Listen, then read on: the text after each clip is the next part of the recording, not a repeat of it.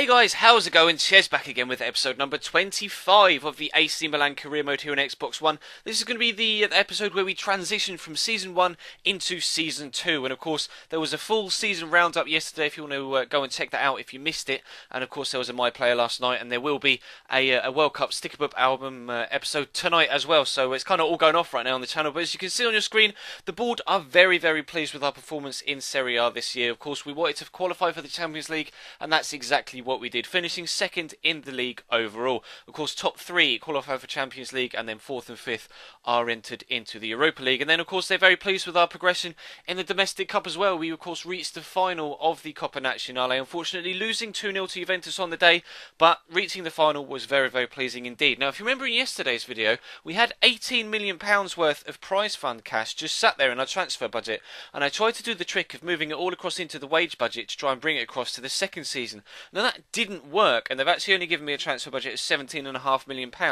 So what I initially intended to do was go out, buy the cheapest, the earliest possible financial takeover thing, which I thought was about 20 million, which would kind of give us the money that we lost transferring between seasons. In fact, unfortunately, what it actually gave me was close to 60 million.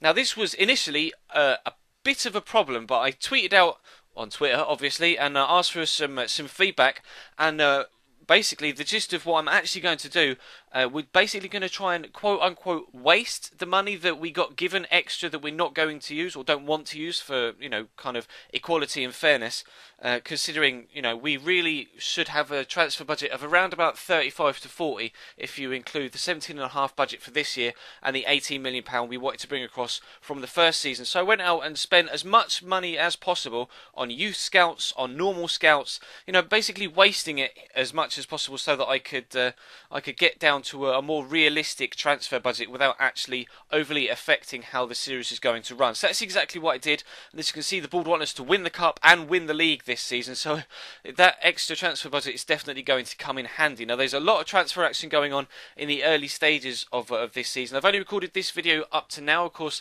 over the weekend there won't be any AC Milan career mode. It's more My Player on a Saturday and Sunday, so the next video of this will come on Monday, so it gives me time to get some feedback in the comment section from you guys as to which players you think I should go and look at. Now, Irby Emanuelson has asked to leave the club, so he will be going regardless of the fact that Udinese actually turned down that counter offer of £3 million.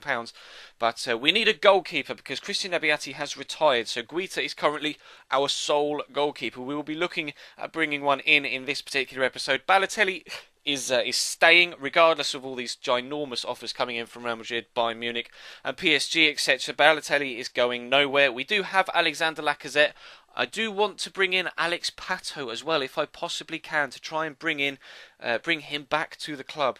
Although there is a slight issue with that, which we'll find out a little bit later on. But as you can see, spending more money on scouts, etc., and it actually worked out for the best. We will have, after a little bit of budget adjustment, we will have around about £35 million transfer budget to spend in the transfer window, which is almost exactly what we would have if we transferred the 18 million from last season and added it to the 17.5 the board gave us this season. So I think it's worked out actually pretty perfectly. So I'm quite pleased with that. So we've got some money to spend to bring some players in for this second season. As you can see, I've transfer listed a lot of the players that I won't be using. These are all players that were out on loan last season, that were out on loan prior to me starting the career mode. So I haven't even used them, and I don't want to use them. I want them out of the club so we can free up squad space and wage budget, etc., to bring in some new fresh talent. Now, the issue with Alexander Pato, of course, he's contracted to Corinthians, but he's been on loan at Sao Paulo and was so for the entirety of the first season when I tried to sign him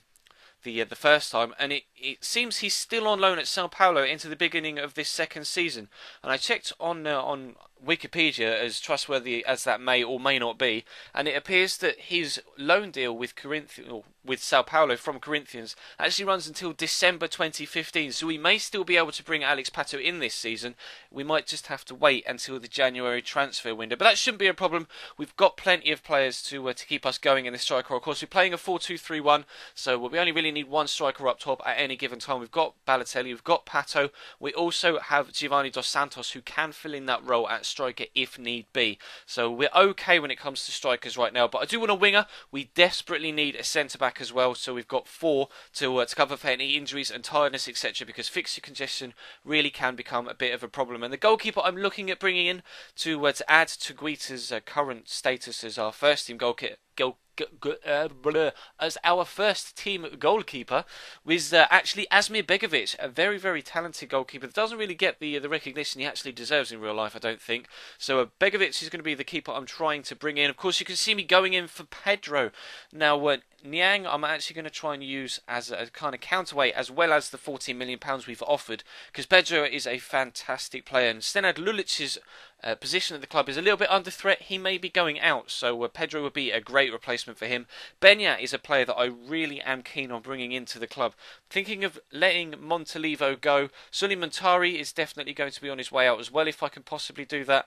We've got a couple of players that like Brian Cristante, etc., and Saponara that were at the club last year but didn't get played, and I want to move them out as well. So we're going to need some extra players for rotation in the centre of midfield. Of course, we lost Adel Taarabt as he was only on loan, so there are definitely some gaps to fill in the squad right now, but we're rejecting offers for players that are coming in left, right and centre. Guita actually got a lot of offers come in for him from various different clubs, and as did Giovanni Dos Santos. As you can see, I'm rejecting another offer for him here from Wolfsburg. £11.5 million they offered me for him, but he's been very, very good for us so far, so I want to keep him on board. And Mehdi Benassia is definitely a centre-back that would be 100% involved in first-team football were we able to strike a deal with Roma. Although him being at a rival club, we may have to pay a little bit more for him. But let me know in the comment section down below. As you can see, I'm trying to maintain the Asmir Begovic deal, so it looks like a goalkeeper is assured. Looks like Pedro might be assured as well if we can get him to sign this contract. But I am still looking for a goalkeeper, I am still looking for a centre-mid,